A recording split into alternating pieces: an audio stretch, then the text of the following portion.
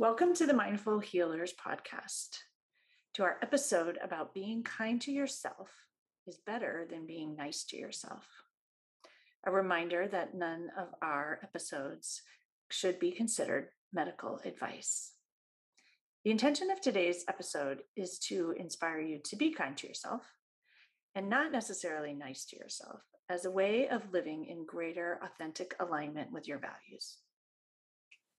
We hope that during this episode, you'll discover the perhaps personal definitions of niceness and kindness and how applying each of these attributes might be already exemplified in your life currently and beyond.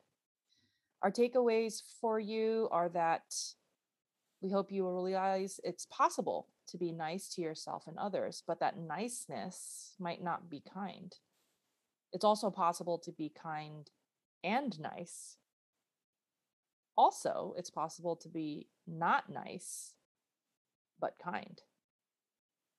We hope that you will take away that ultimately it's your choice, which serves you better in the moment. And perhaps that coming from an intention of kindness or niceness will really depend on the situation. Ultimately, though, we invite you to adopt an intention for kindness, especially with yourself. And Dr. Ivana Tor, whom many of you know from the executive board of the Mindful Healthcare Collective, who has offered many offerings of her respite coaching sessions, and Jessie, who happened to be in town in San Diego, where Ivana and I live, had brunch the other day, after literally paddling up to the beach adjacent to the restaurant.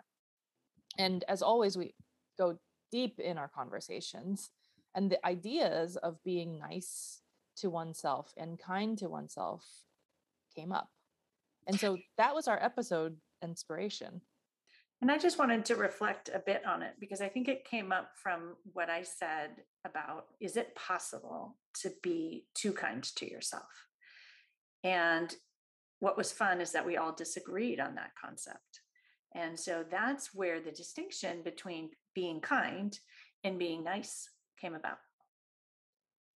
And so today, and I love these little winks from the universe that give me a clue in reaffirming that I'm living in alignment. I came across this quote by Alison Yesterfelt that Jessie and I will share with you together right now. So here we go. Niceness stays quiet. Kindness speaks up. Niceness is toxic.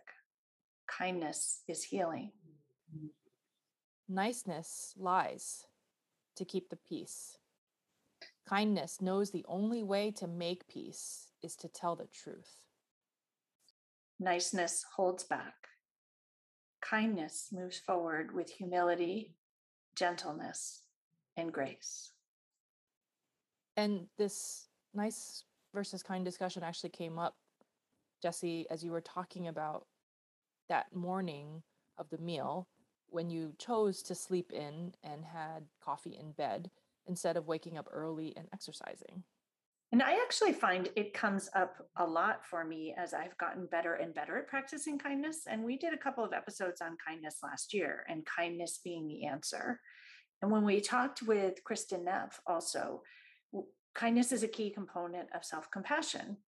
And so I have been working really hard on being kind to myself. And sometimes I've discovered that you can use kindness against yourself and or in ways that don't actually ultimately feel good or help you improve yourself. And I think that it comes up in many things, whether it's coffee in bed, which you can convince yourself is kind. And some days it is kind, like on a rainy weekend day, having coffee in bed feels just lovely and luxurious and delightful and is a gift to yourself. But doing it every day, you can sometimes get too far into the kindness to yourself.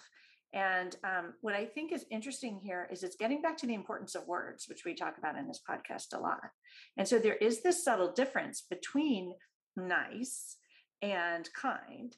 And I just thought it was really interesting for me. I still sit more in the using the word kind. I find it helpful to think about, like, oh, I might be being too kind to myself, and therefore it's not actually kind.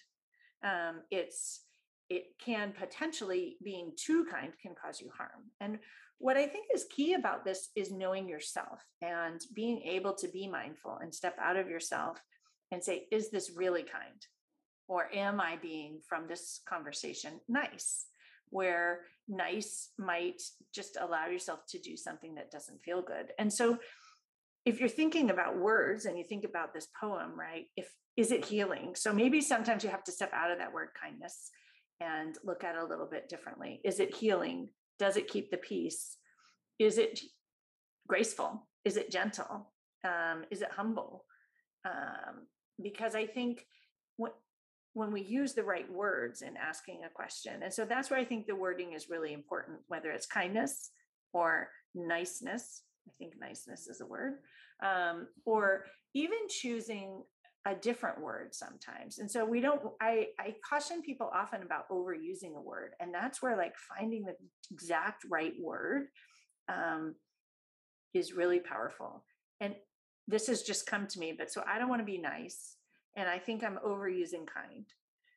And so from this poem, I might ask, like, what would grace do? Or I know in a few of my recent yoga classes, I've used the word elegant. And like, there's elegant, you can be elegant vulnerability. You can, when you do things elegantly, I think of elegant as kind of classy. It's a little bit graceful, but it's also got another, like, really grounded authenticity. And so I might say to myself, like, is this elegant? It doesn't always work. Or is this graceful? Or is this healing? I think is the other word.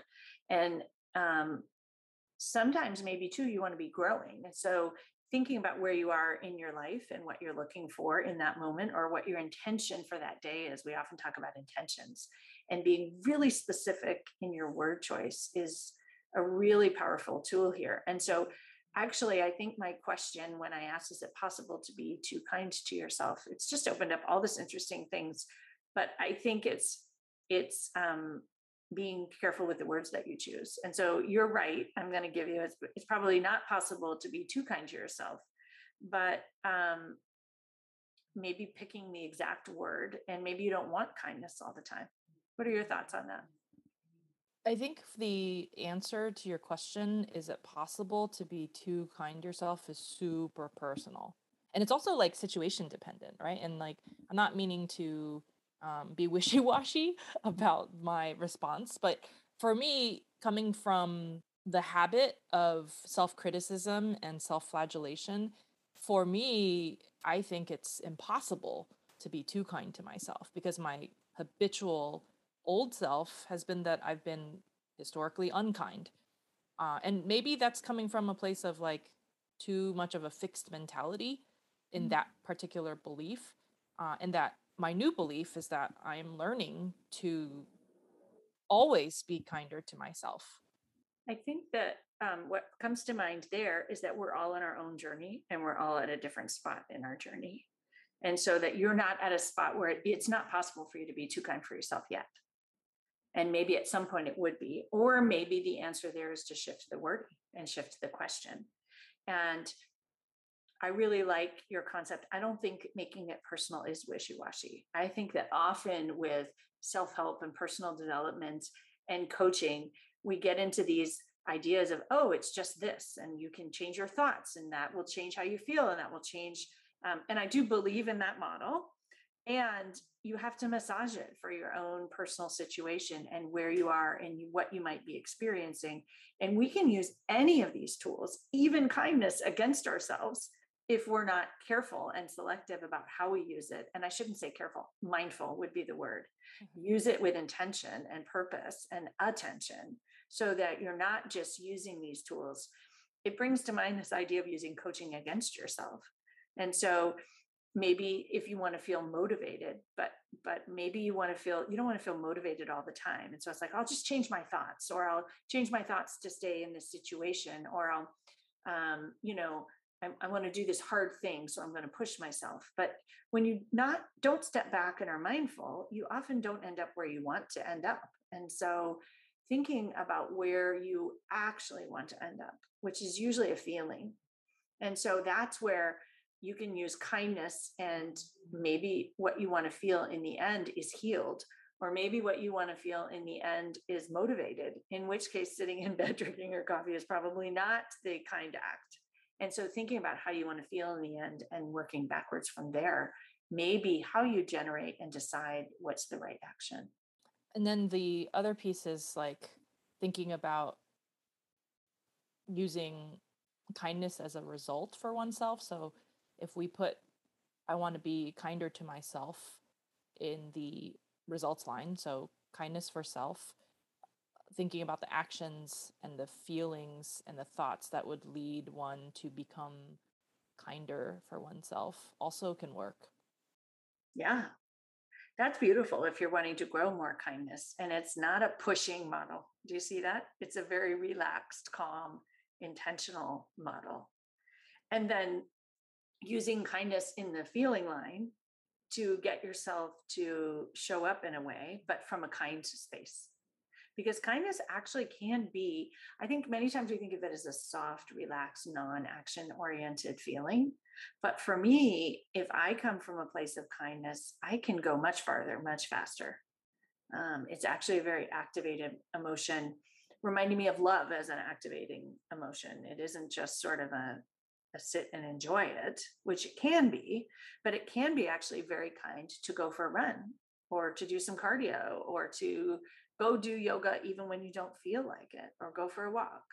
So it depends on intention. It all boils down to intention with regards to the kindness piece. And there are these universal truths that we can all, as humans, agree upon. Perhaps I think one of them, given recent events of gun violence in the United States, is that like we sure as heck could use a kinder world in general, with kinder people. I think that is one universal truth that we can agree upon.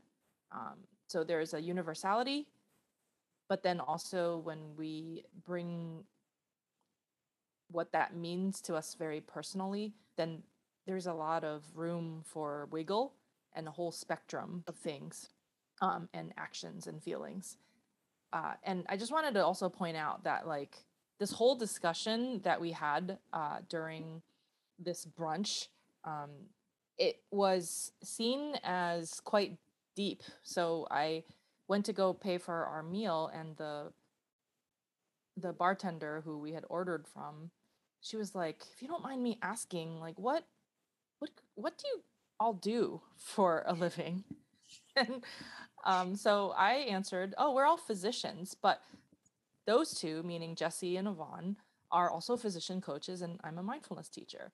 And she was like, "Oh, that's so interesting, because this is not the type of discussion that usually is had in this restaurant." Over eggs. Exactly, over eggs. And so um, I thought that it was just really funny that even to outsiders who might have been hearing our conversation in passing, it was quite um, notable and unique, and had this depth of philosophical pondering that was somewhat playful too.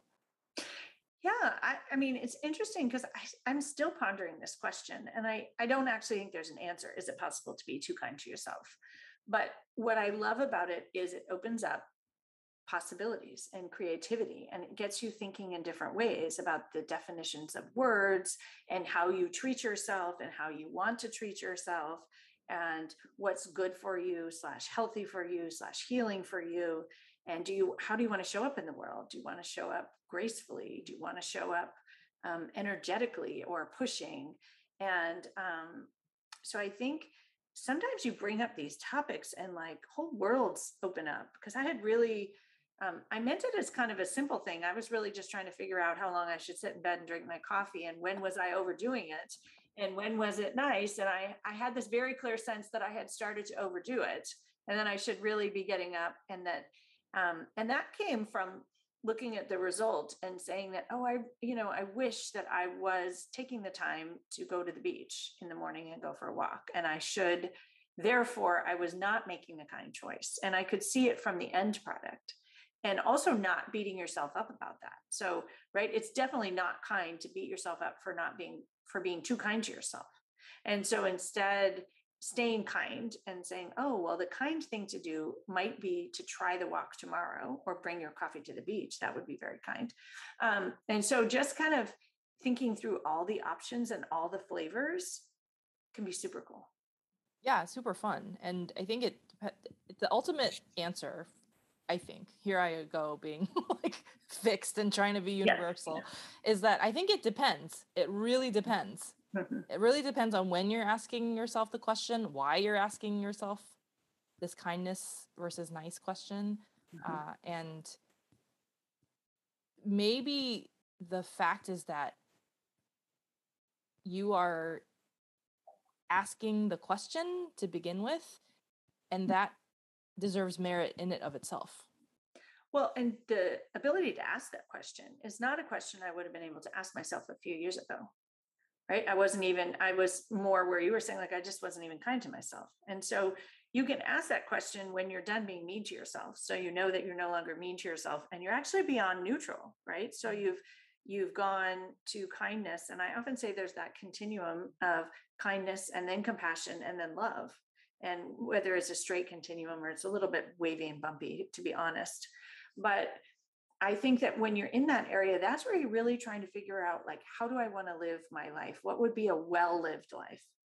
Interestingly, Yvonne and I also had a conversation about, in my business, I often say for a life better lived. And then we were talking about, well, should it be for a life well lived?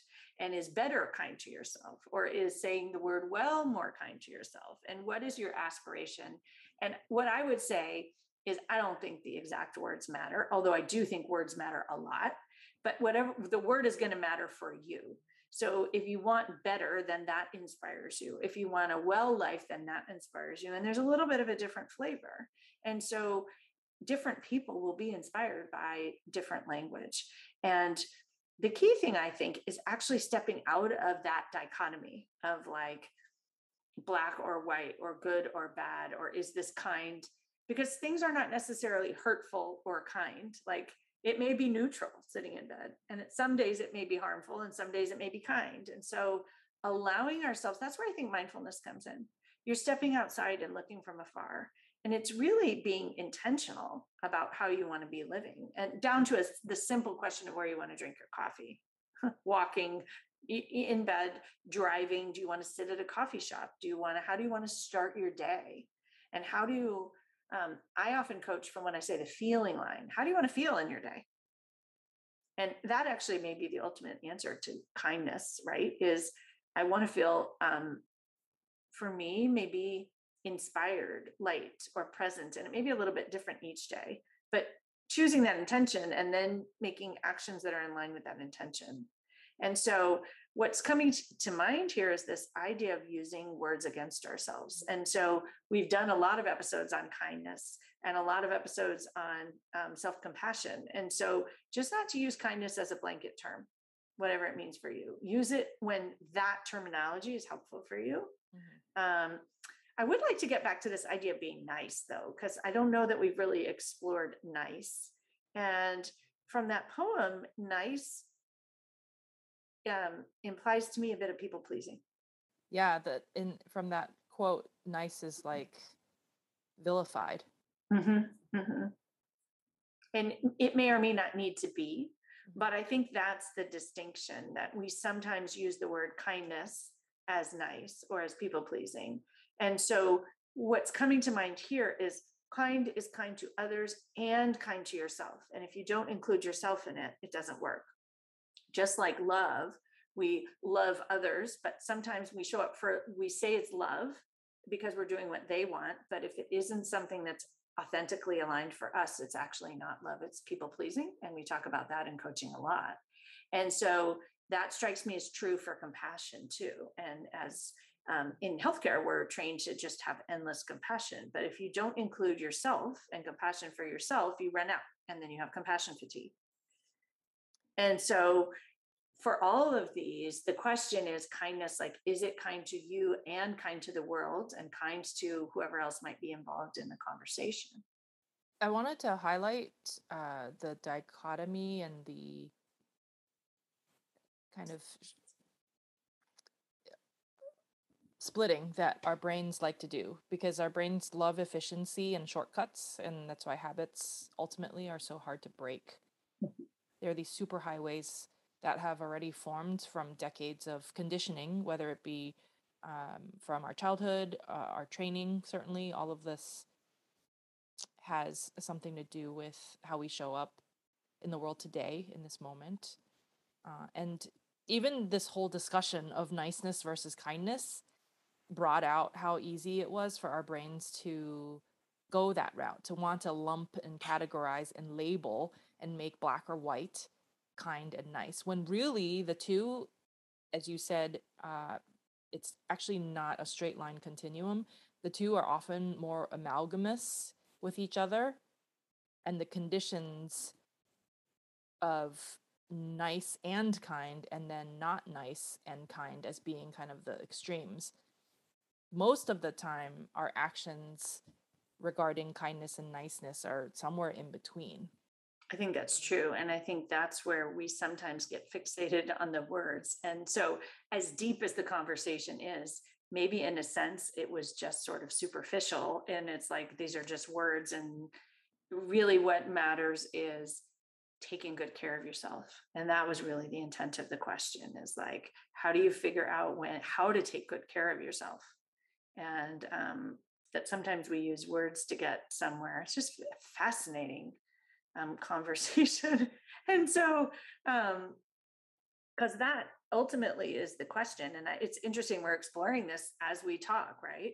Maybe the question is, how do you take good care of yourself? And now I'm going to say, what is a well-lived life? And that's something that I really tried to focus on for my own life and to help other people focus on. And your well-lived life, it looks very different from my well-lived life. And a well-lived life is also made up of well-lived days and well-lived moments. And so the other thought I have is, if you're going to drink the coffee in bed, you really should enjoy it. Allow it, enjoy it, be really mindful and, smell the smells and taste the flavors and enjoy the sheets and enjoy the sounds outside and all of those things, whether it's the sunshine pouring in the window or the fog or the rain, whatever it might be. And then if you decide you want to make a different choice tomorrow, don't self-flagellate, right? Don't be mean to yourself. Just decide that, tomorrow's the day that I'm going to be walking. And the final thought that comes to mind here is, if you decide that it's not kind to yourself, reach out for help. And your help might look like a conversation at lunch or brunch, because that actually helped me clarify, like, well, what was I struggling with? And in the end, I would say maybe it's not even a kindness issue, even though I actually really like the question, are you being too kind? Because to me, it immediately evokes, like, is this how I want to be showing up intentionally? What is well for me? What are the feelings that I want to have today? And am I being in alignment? And I think that most of us don't ask those questions, and we don't take the time to ask those questions. We move through the world on autopilot. And so whatever question is a good question, because it gets you to stop and think, and it gets you to move through your lives with purpose and intention.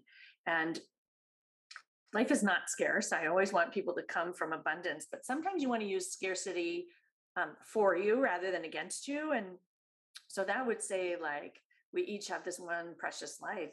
Enjoy it. Treat yourself well. Take good care of yourself.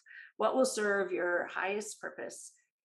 And again, that's not more is better. It's just what will be literally taking good care of yourself. And so, on that note, we will close our podcast as usual with some reflection questions for you.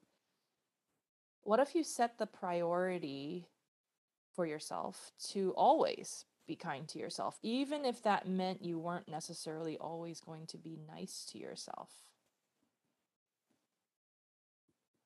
In what ways are you already kind, but not nice? What about ways where you are already kind and nice? In what ways have you already been nice but unkind? What about not nice and unkind? Or I'm thinking maybe simplify it all and say, what do you need to do to take good care of yourself? And I think my answer to the question, is it possible to be too kind to yourself, is it depends. And really, is that the question that you want to be asking? And what might be the question that you want to ask yourself to treat yourself as well as possible from a place of kindness and or care?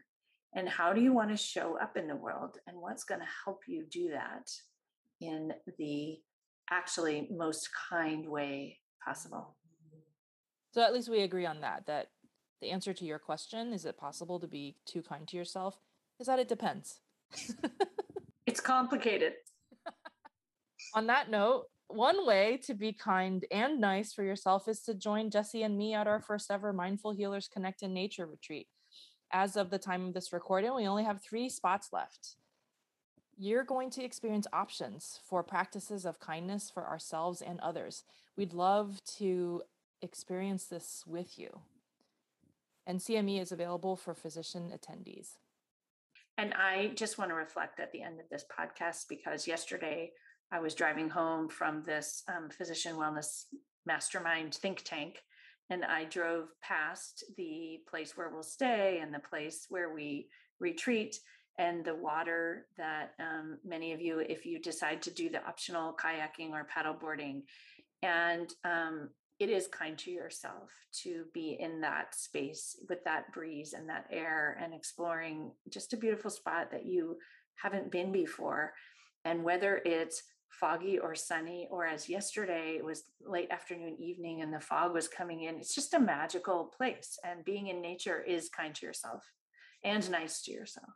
And so we would love to share it with you, and perhaps we'll have another equally deep, fascinating, entertaining conversation about how to have a life well lived, in honor of Dr. Ivana Tor. She likes well. So we wish you all a life well lived, a week well lived, a day well lived, and every moment this week well lived. Join us for our mindful moment offering after the sound of the singing bowl.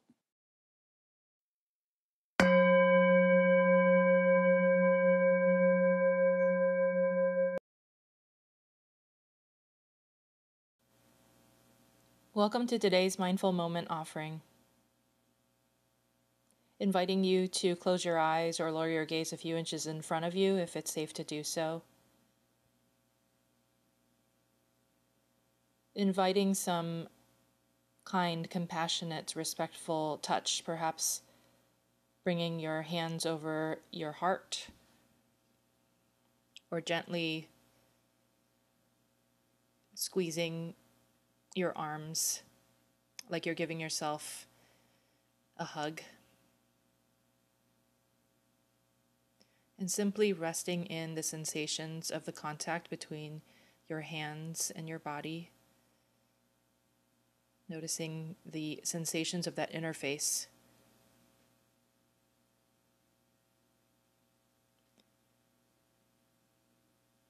And reflecting upon, getting curious with this question: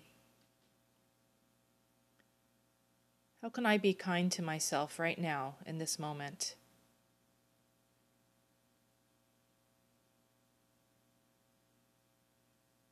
And perhaps that's by shifting your body position into one that is more conducive to comfort. Perhaps that's taking a couple of deep breaths to simply settle in this moment.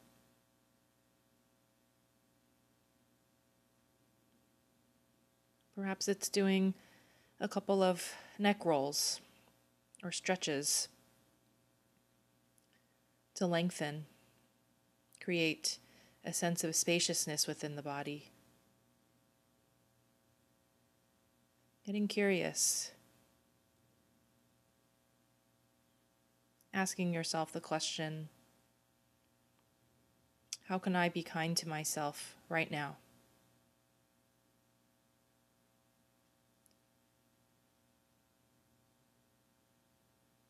And in moments of difficulty, this question can be used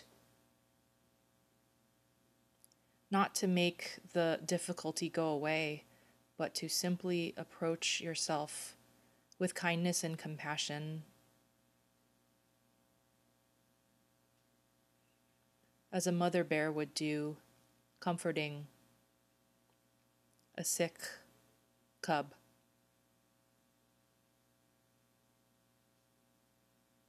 We can tap into our innate ability to nurture ourselves and each other.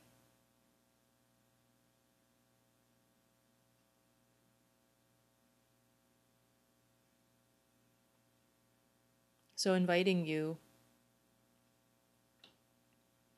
to use this question, how can I be kind to myself in this moment?